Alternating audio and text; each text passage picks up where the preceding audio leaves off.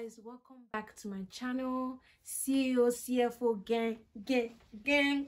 And if you're new here, welcome. My name is Tolu. I post CPA related and life content. So I just want to do a very short video. So I'm a Christian. I believe in Jesus.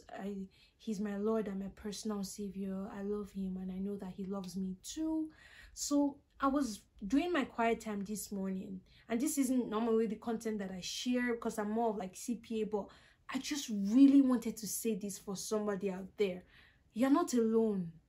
I don't know if you need to hear this today. You are not alone. God is with you.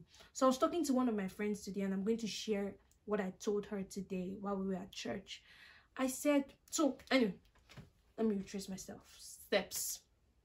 So I was going through my quiet time this morning, and the Bible verses to read was Haggai 1 from verse 2 to 5 and also verse 13.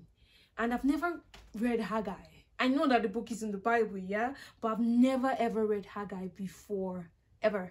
So I said, Haggai, interesting. So I went to 2 to 5 and then I went to 13. And then I'm paraphrasing a lot, but the part that hit me was, which is very simple, and I know this, is Haggai said, the Lord is with you.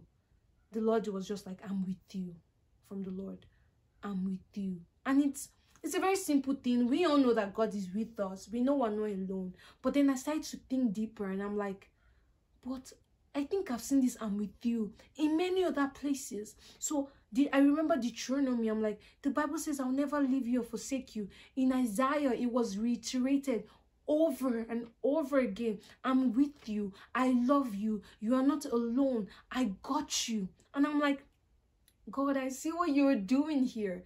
Even in Matthew, like when Jesus was ascending back to heaven, he said, I'm leaving now, but I'm sending my comforter to be with you. He will never leave you. He will teach you everything that you need to know. I'm like, okay, so I'm seeing this trend in the Old Testament and the New Testament. So basically, guys, everywhere that you turn to in the Bible, you can see, whether it's implied or explicit, that God is with you and he will never leave you. I don't know what you're going through. It may be CPA is just killing you. It may be life is just crazy right now. It may be anything. But know that you are not alone.